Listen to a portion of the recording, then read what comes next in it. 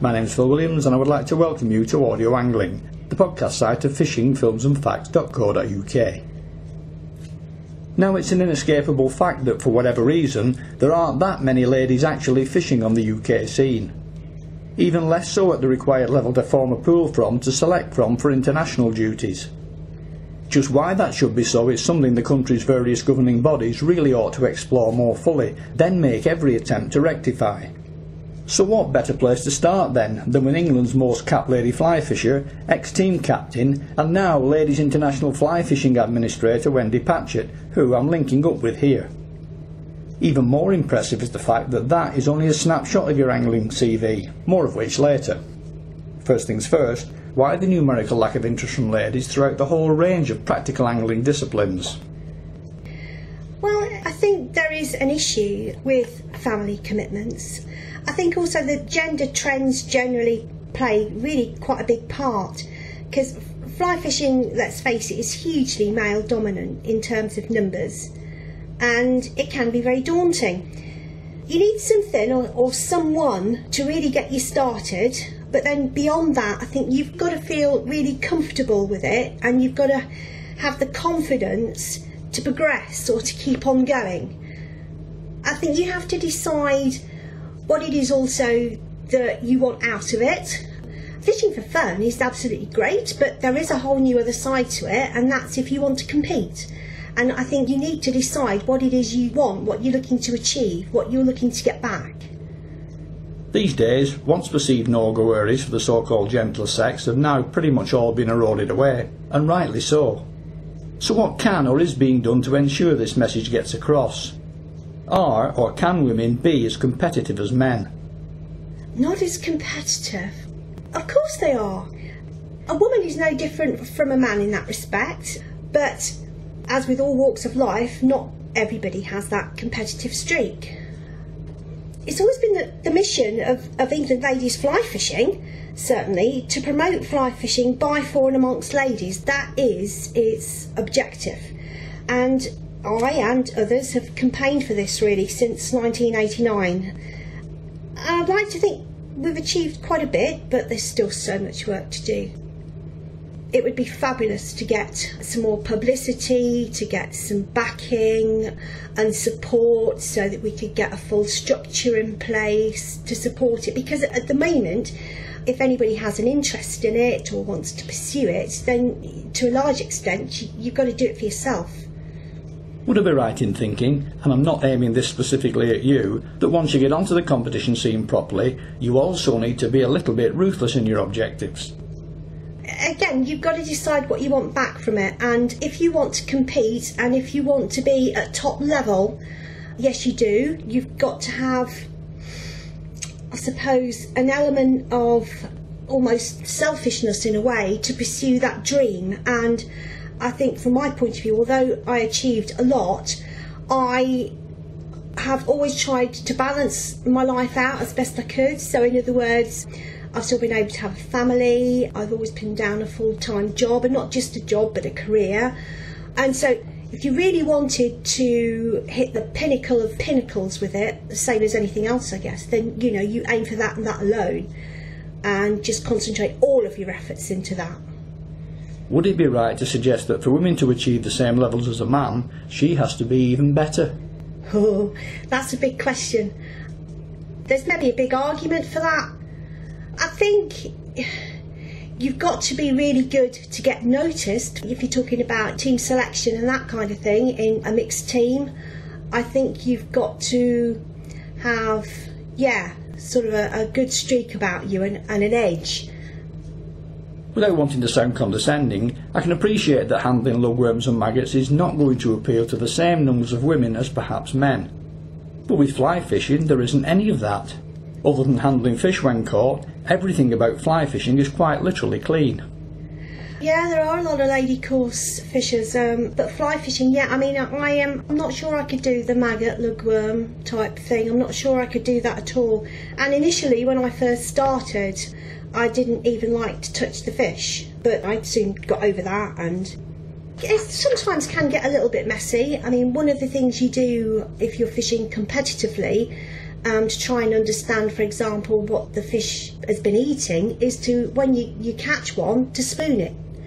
And that's not the most pleasantest of things in the world to do, but if you really want to understand what diet the fish is on at that precise moment, then that is what you do. If I'm honest, looking at some of the jobs that women have to do when looking after babies, which often men are not too keen on helping with, I would have thought that spooning a fish would be the least of their concerns. True, there's far worse things in life, yeah. And dare I say, there could even be advantages to being a lady fly fisher. Patience, suppose better multitasking skills, and a softer approach to playing a fish could at times potentially offer a very real advantage. Yeah, I mean, there are times when bullying in stockfish can be the way to go, but if you're catching the more, or you're going after the more mature fish, they're streetwise, and those kind of tactics aren't going to work best. Yeah, you need to have a lot of patience, and I do think, generally speaking, broad brush, then arguably we are a bit better at that. And be prepared to give it time. You know, for example, if you're in a certain position in your boat, it just doesn't seem to be working, you've got to give it enough time to prove that it's not working, not just have one drift and think, oh, it's no good, and move on. You've got to have the patience with it. If your gut instinct tells you, well, it really ought to be, and I just maybe need to try something a little different or a slight variation on what you're doing, and be prepared to stick with it. And is that something women do better than men? I think they do, yes. Explain. It does come down to patience, I think. We would be more prepared to sit something out and give it an opportunity to work, rather than making a quick decision, no it isn't, and then charge off somewhere else. I've seen guys in matches, particularly boat fishing, not able to settle at all, and they spend most of the match time then just motoring around. Well, you're losing competition time if you're doing that. You can't catch fish if you haven't got your flies in the water. Old adage, but hugely true. And you really need to be prepared to work methodically through your game plan, match plan, give everything the opportunity to work, and only when you're satisfied that it doesn't, then you move on. Can we now jump back to that impressive CV I hinted at earlier? Talk us through, if you will, what you've achieved. I've got 18 England caps at home international, which are lock style events, and 11 of those are gold medals. I've got 4 England caps at European, so that makes 22 England caps in total. I've also got 1 international honour at the Commonwealth Championships. It's not recognised as a full England cap, reason being it's an invitation match, both for the teams to compete and also for membership of that team. So that's what makes it very different, but none the more for that. It was very lovely and memorable to be able to take part in one. I managed to top rod for England in home internationals on 3 occasions. The first one was very special to me actually. I qualified first of all in the first ever English Ladies National there was in 1989. I was encouraged to enter it and take part in it. I'd never done a competition before up until that point. It was on Grafham Water, or scheduled to be on Grafham Water, and it's the water I know locally to me, so I thought I'd go and compete, because at least it was a way for me at that point in time to be able to go and meet other women, because I didn't know any other women that fished. So I decided, okay, I'll go and enter. So I entered the competition, but about 3 weeks before it was due to take place, there was an issue with blue-green algae, and the match was decided to be moved. Buell Bridge stood in at the last moment and said that they would very kindly host the event, and so along I went. I'd never seen Buell water before, let alone fished it, but there again the objective for me was to go along and compete and meet other ladies, and that's what I did. So I had a taste of competition on that day, and I had a lovely day. It rained, but it was fine, and I was catching fish. And at the end of the session, when we came in after the 8-hour match, we weighed in, and I was astounded because I'd come 5th. Wow. looking back, that was just something a bit special, really. But there again, I hadn't particularly been nervous because it wasn't my objective in a way. But having achieved that 5th place, that qualified me for my first international. So going along then to that first international event in 1990, that was hosted by Lynn Brennick. It was the Welsh team's turn to host the event. Oh, it's a fabulous, beautiful water there. Love it, it's still one of my favourites to this day. And I did my best on the competition day there, and I was top rod for England. And in your first sort of competition season and first international, to be able to do that, that was really very special. But that got me really proverbially hooked on the competition scene, because once you've had that fantastic taste of success, you just want to do it all over again, and then again, and then again. So being top rod there was absolutely fabulous. It took me a little while before I was able to achieve that again, but it did come again in 1999, and this time it came with top individual overall. I was able to compete. It was England's turn that year to host. We were on Rutland, and I had a 9-fish haul, and it was absolutely fabulous. And as I say, not only top rod for England, but top individual and international champion overall. And again, whilst that was absolutely magic, that one was on a home water on Rutland, and I really wanted to be international champion on one of the other international waters, and that eventually came to me in 2008 when I fished at Lake Menteith in Scotland, and again with a 9-fish haul, and I was really thrilled to bits, over the moon, fabulous. One of the very special things though on my CV that means a tremendous amount to me is the Benson and Hedges gold medal that I have, because I'm the only lady to possess one of those. For people that don't know or don't understand, the Benson and Hedges competitions, they no longer take place due to restrictions on tobacco sponsorship, but in its day it was the match for club teams to enter and compete in, and to win it was the pinnacle of achievement. They were 6-man teams, and whilst I say man, it's kind of loosely, in as much it was an open competition, but there were no or very few ladies that competed, and I'm not aware of any full ladies teams, although I think in its latter years there were some that entered and had a go. But women competitors overall in the tournament were really quite rare. I had fished it previous to 1997 for another team and the heats and the eliminators, but I'd never actually fished before in a final. The year I got my gold medal in 1997, the winning team was Winchwood Otters, and I hadn't been involved in the heats. There was a 6-man team that was good and it was fishing well, but one of the guys got poorly and was taken very ill a couple of days before the national final. So the team had qualified all the way through to the final and they were thrilled to bits to be in it, but were suddenly a man short, and I had been on their reserve list, but they invited me to fish, which was fabulous in itself, and I was hugely honoured to go and take part.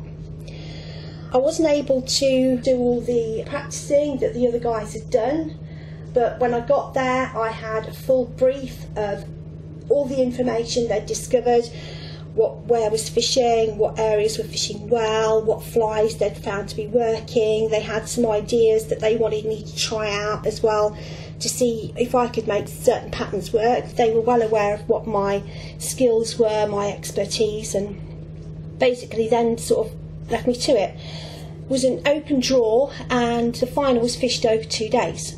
That particular year the final was on Rutland, so it was also a water that I knew really quite well. On the first day, it was a big wind, and whilst I'm not frightened of big winds in any way, shape or form, they really were big rollers, the waves on that day, and the rain was lashing down too. The guy that I'd drawn with, bless him, he was really quite inexperienced. He too had been brought in as a reserve for his team, and he wasn't really boat wise at all. We got into some difficulty on one of the drifts. I was keen to fish as close to the bank as I could, and I left it till the last minute to start the motor, and the motor wouldn't start. And despite frantic pulling of the pull cord, I could not get the motor going. And my boat partner wasn't of any help because he wasn't used to driving the boat or used to the boat motor in any way, shape or form. Unfortunately, we ran aground. On the same drift was another one of my team members, and he had drawn with a member of the RAF team. He called out to me and said, "Can you not get it going?" I said, "No." He said, "Well, do your best because of the big rocks to hold the boat off the rocks with the oar," which I did. He then jumped out of the boat he was in, paddled through the water. I said paddled, he was up to his chest, came across to the boat where I was, got the pull cord going and got the engine started, and we managed to get the boat off the rocks. He then managed to make his way back to his boat, clamber back in and then carry on fishing. Throughout all of this melee though, I had slipped over in the boat and fell on my rod and broke it in 3 pieces. I was heartbroken that my rod, which is an extension of my arm, was broken, and I was really distraught. I had got a spare with me, but it wasn't the same brand and it wasn't the one that I was normally used to fishing with. Prior to that point, I'd managed to catch 2 fish. I did fish out the rest of the day, but I didn't manage to take any more, so I came in at the end of that day with just 2 fish. The rest of the team had scored fairly well, and we were lying in 4th place overall. But it was a question really of trying to get my head together and get right and get set for the second day, because I didn't want to let the team down.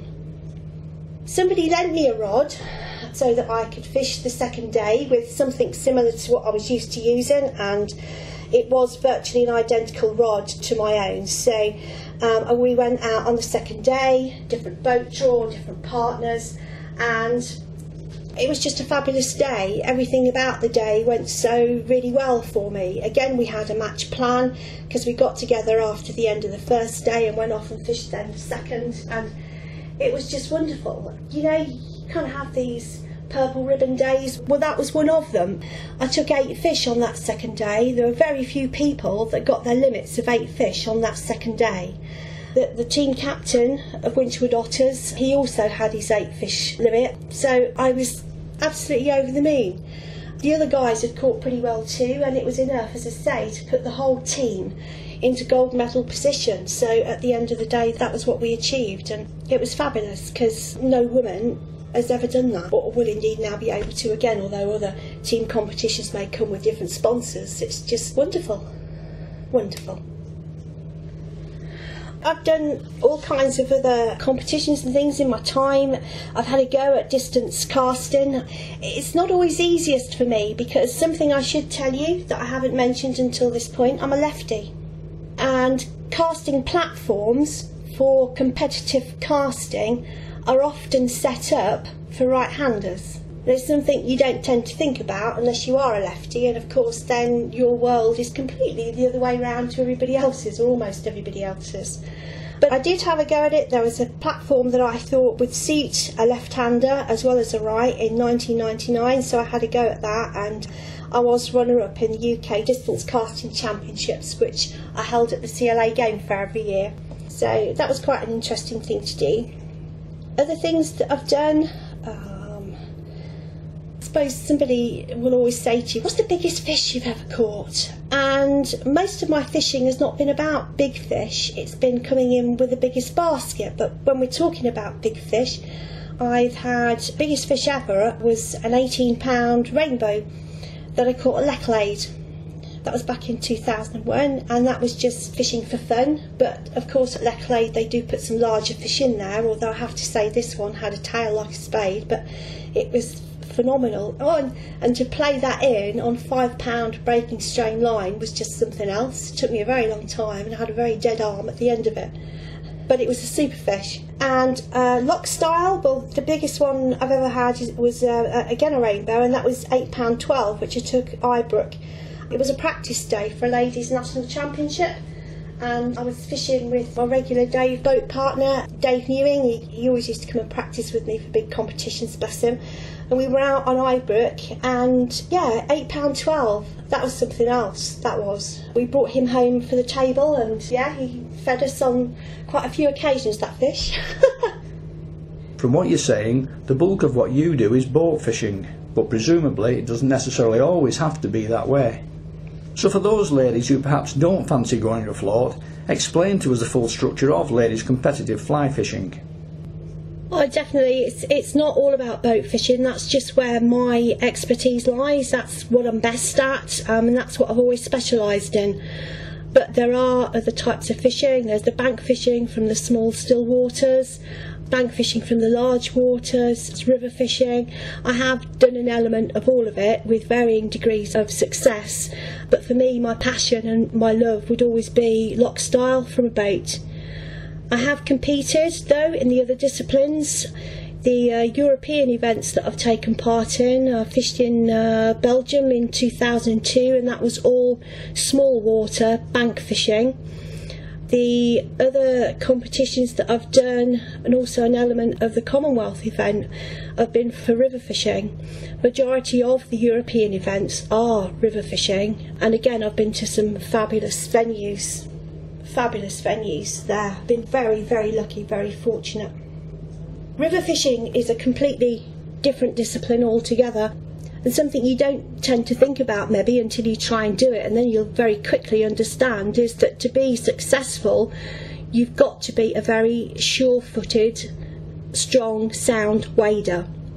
You've got to be able to negotiate the river bed, to be quite nimble, sure-footed, and that's all before you cast a line. But you've got to have a very firm footing to be able to manoeuvre, to be able to cast the line, to be able to play the fish in and then successfully net it, and then you've got to get it back to your controller so that fish can be measured, adjudicated upon, and then safely and successfully returned to the water, because all of those events are catch and release. For any up-and-coming competitive lady fly fishers, what must they do to get themselves noticed from a potential international perspective? And as importantly, how do they maintain that position once it's been achieved? Really, you need to be able to practice. You've got to build up your experiences, gain in confidence, and take part in all kinds of competition.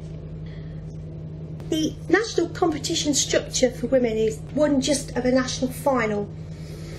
We're not numerous enough or plentiful enough to have regional and geographic heats and eliminators. That was always the intention or the goal, to be able to get that off the ground in that way, but the numbers have never increased to warrant or enable that to happen. So really what I would recommend, that if you think you've got what it takes, then enter the national championships. In my day, what that meant was that the top 10 places in that national championship would qualify for ratification into the England team. That 10, together with the top 4 from the previous international, therefore making a team of 14, would be the full England team. Nowadays there is no carryover, and the team is just 12 strong, and in fact I think maybe since my retirement it may have even have dropped to 10. There is but one home international each year, and that's usually in June, and each of the home nations takes it in turn to host. The national event itself is normally scheduled for August, and as I say, to finish in the top echelons in that competition in August would qualify you for the international in the following year. Now obviously none of this came about by chance. A CV like that takes time to build and has to be consistently worked for. So let's go back to your earliest recollections of starting to fish, progressing through to the time when you finally decided to hang up your international rods, which in your words was a particularly hard decision to reach.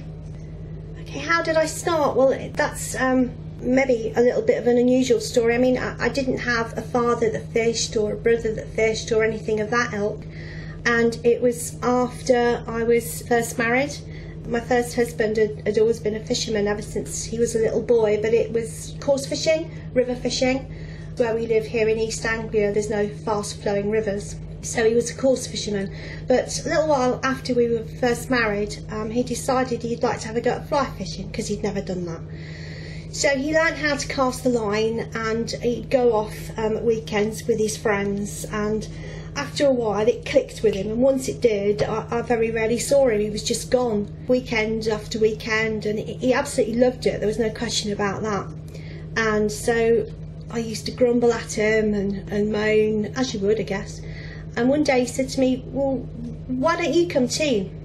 And I came very close to telling him where to put it, but I thought, no, I want to try and understand, I want to learn, I'm intrigued. So I thought, all right, then I will.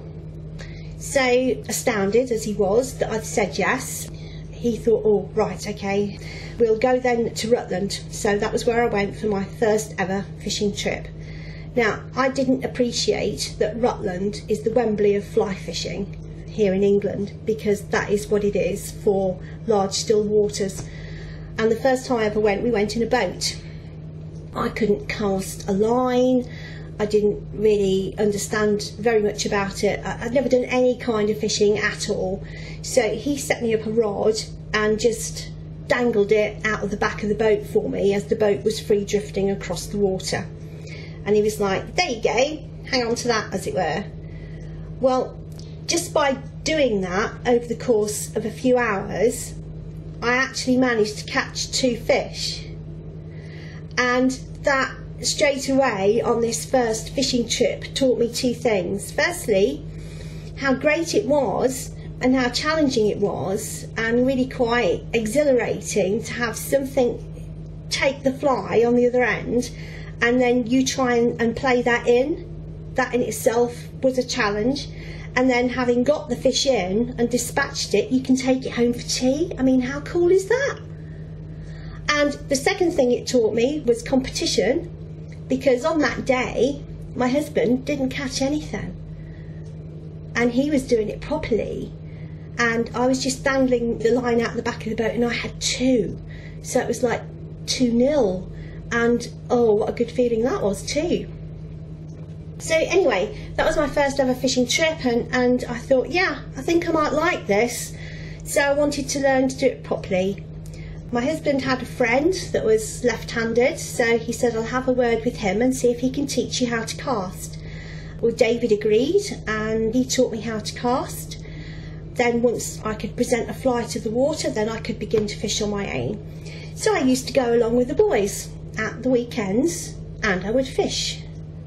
Locally, whether it was Rutland, Gratham, Ibrook, you know, wherever they went, I would go, and that really gave me my grounding and my bases for my fishing. And I learnt to fish like they did. So in later times, when I met other women that fished, I realised then just how unusual I was, because they all used to fish with an 11-foot rod, so did I. But it's very unusual to find another lady that fishes block style with a rod of that length. Even to this day, that followed me through. I mean, in those days I used to fish with a 11'6". I then moved on to 11'3", but that's as short as it ever got for me. As you say, quite an unusual introduction. But later, when selected for team duties, what's expected of each team member in terms of commitment and team spirit from the moment of selection until after the event? Yes, there is a level of commitment once you qualify and you are formally invited to take up a place in an England international team. The team has a manager, and the manager will coordinate the practices he feels that team needs for the international for the following season. So you will have a series of practice sessions that the team manager would want you to attend. That practice session may be fishing a similar water that's central for the team here in England to where he thinks that will replicate fishing conditions for the international that you're going to be fishing the following year. Or it could be he wants you for a classroom session, could be he will get in a speaker to talk about a specific technique or tactic. For example, if an international is going to be in Ireland you're fishing for wild brownies. Well, that's very different for fishing for a stocked rainbow water here in England. So there are different skill sets that you're going to need to go and fish over there. It could be that there's an element of your armoury that's perhaps a little weak, so he would recommend that you have a session, and he might organise sort of half a day with an expert in that particular field. Say, for example, if you're not so hot on dry fly, well, he'd arrange for you to spend some time with a dry fly specialist so you can try and perfect those particular techniques.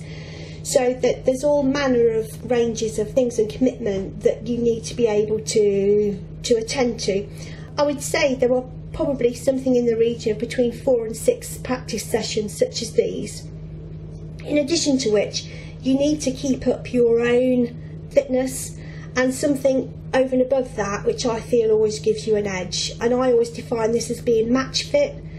And you're probably thinking, but it's fishing, what on earth are you talking about, woman? Well, that for me is just having that mental sharpness and awareness whilst you're actually fishing. It's not about being physically fit, that for me is a different aspect, but it's just having that extra mental edge that keeps you switched on, keeps you alert, that gives you the ability and awareness of everything that's going on around you, because in a competition it's just not what you're doing, but you need to be aware of what everybody else is doing too. Because I mean, you could be having what you think is quite a good day, and maybe in the first 2 hours you've managed to get 4 fish in the boat. Well, that might sound quite good, but if somebody else has got 8, you're lagging behind. So you've always got to be prepared to try and find that extra gear and try and suss out what they're doing that's different. And sometimes you might be able to visibly see what they're doing, and so then you've got to be prepared to change, and change quickly. As I mentioned earlier, you've had a number of roles within the England setup, one of which has been team captain. So what exactly does a team captain do that is so very different from the rest of the team? Taking on the mantle of captaincy is definitely something very different. Equally, it's something that's also very, very special. To represent your country is fantastic and absolutely wonderful in your chosen sport, but to captain the England team, oh God, it's mega, it's huge, an amazing honour. It's something that's really cherished, and the way we cope with it in the world of fly fishing is that it's something that's passed on to the next eligible team member every year. So it's not something you have and you hold and you keep it for a long time. It's our belief, you see, that it's too precious to retain, but the honour should be shared. My time for captaincy, and I've had 2 opportunities of this, again, which is not that common. My first one came at a European event where I led England out in the European Championships in 1995, and that was something really very special. It was England ladies team in an event where it was predominantly men. All of the other teams, bar 2, were male, and of the remaining 2, one was mixed and the other one was women. But to lead England ladies out, and we came 7th, and that's the highest that England ladies have ever finished in a European Championships open event. So that was a huge honour. The second time that captaincy came my way was to lead out the home international team, and again it was to return to my beloved Lynn Brennig. And I know I've mentioned it before, but I've got such fond memories of this water, and it's always served me very well. So I was really, really honoured not only to lead out England, but to do so at Brennig. It was fabulous, and we won gold, and it was just so very special for me. It's absolutely wonderful, and it's so difficult to put into words as just what a huge honour it is.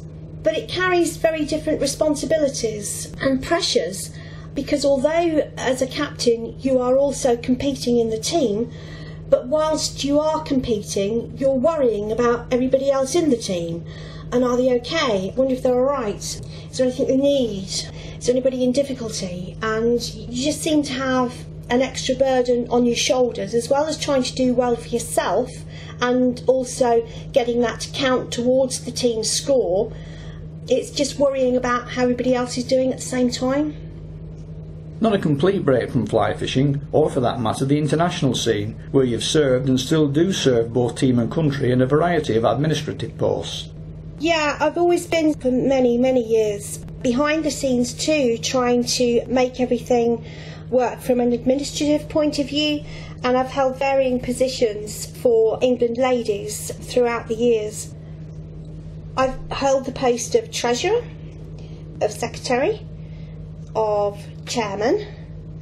At one point was secretary and treasurer at the same time. I've also been unity officer in latter years. I've been the accountant to the Confederation of English Fly Fishers. I did that for a 3-year stint. But my affinity, I think, has always been with England ladies fly fishing, and I've served there, well, really all the way through from 1991 right the way up to 2013, so I have many years service there. In the early days there weren't many of us to make everything work, and in latter years what became separate roles, I used to do all of it. So for example, membership secretary, news editor and press officer, sponsorship secretary. Later on, as more volunteers came forward, we were able to put individual people into those roles, but I used to write all the newsletters, send out the membership cards and send press releases off to the papers, and yes, so at one time I was hugely involved. Given the choice, would you prefer to be supporting the team with the pen or with the rod? With the rod. And then you retired from both. Was it lack of time or waning enthusiasm? No, never a loss of enthusiasm. It was time that I became pressured over, and also I think as you get older, I was very fortunate to have become international champion at the age of 50. I had a phenomenal year that year, and that was fantastic. But the body does take longer to recover, and I was finding it more and more difficult to put myself through the regime of what it takes. To fish a competition is an 8-hour stint, and you need to control your body through all of that time, and that gets more difficult as you get older. In a big wind as well, you've got the waves and all the muscles. You use muscles where you don't think you've got muscles, and my body was taking so much longer to recover after that than it did when I was a much younger woman.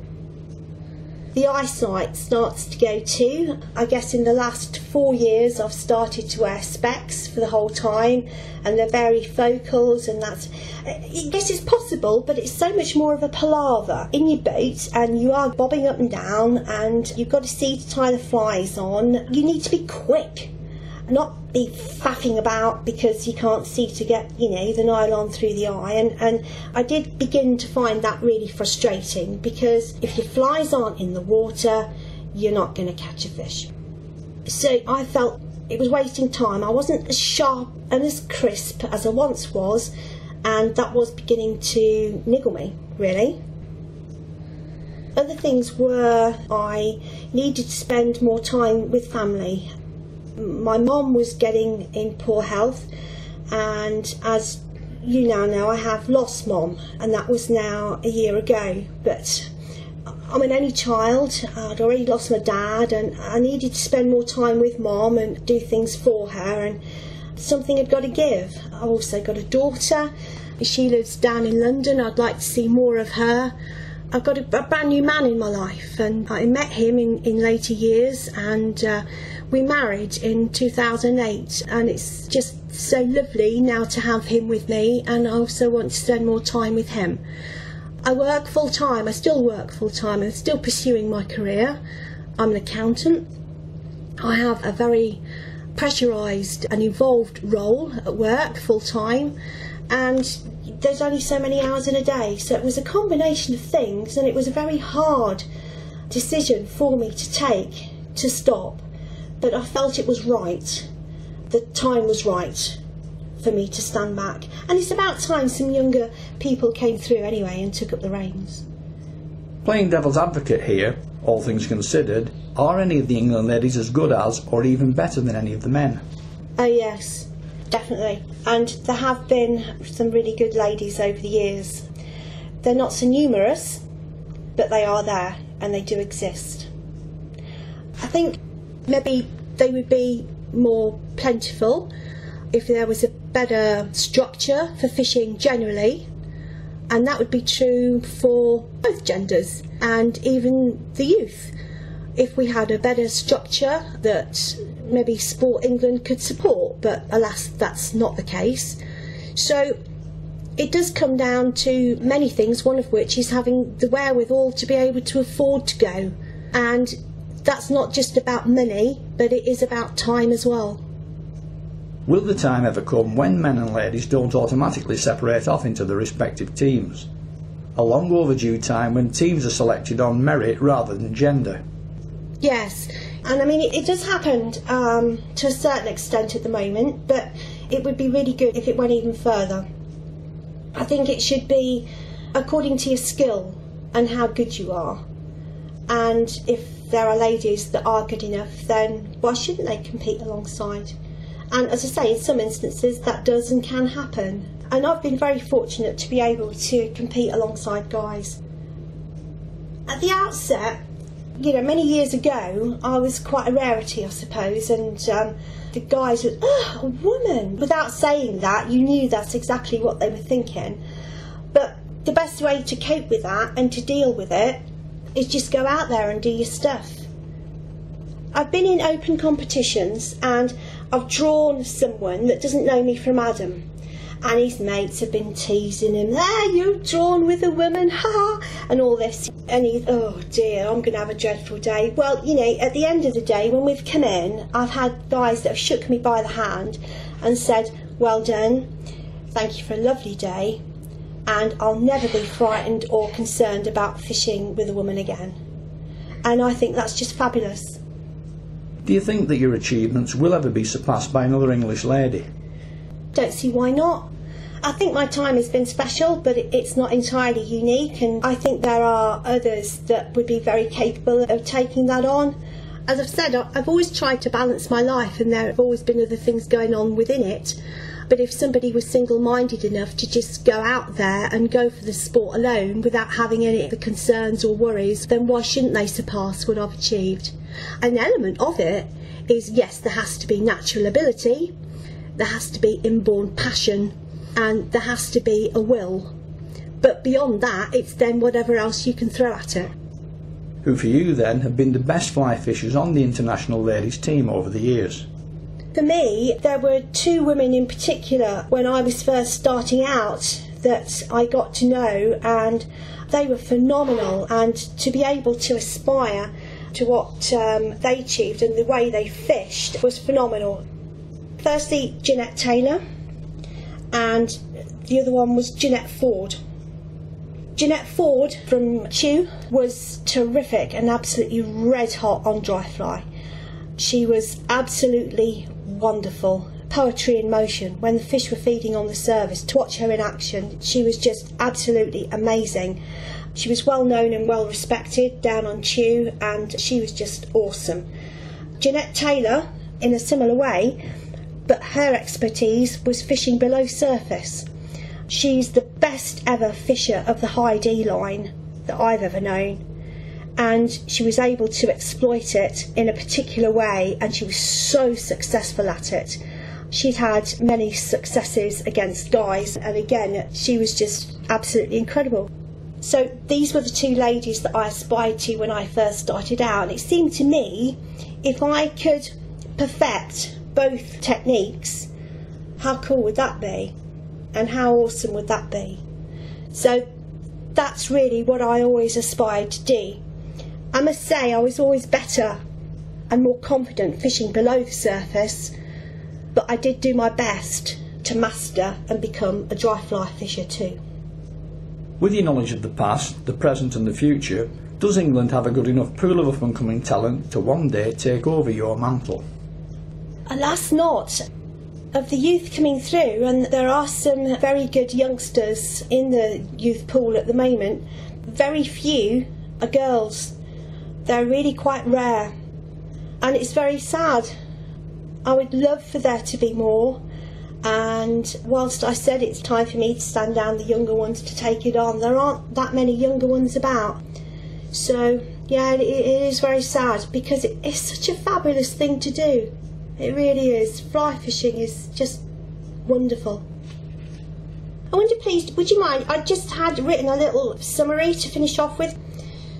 I've had some wonderful success at a sport that I have loved. I've worked hard, been prepared to learn, make personal sacrifice and put myself through pain and discomfort in the pursuit of success. I've been to some wonderful locations and places that I would never have gone if it were not for my fly fishing. I've had many people to thank who have helped me and supported me along the way, but probably top of that long list is my daughter.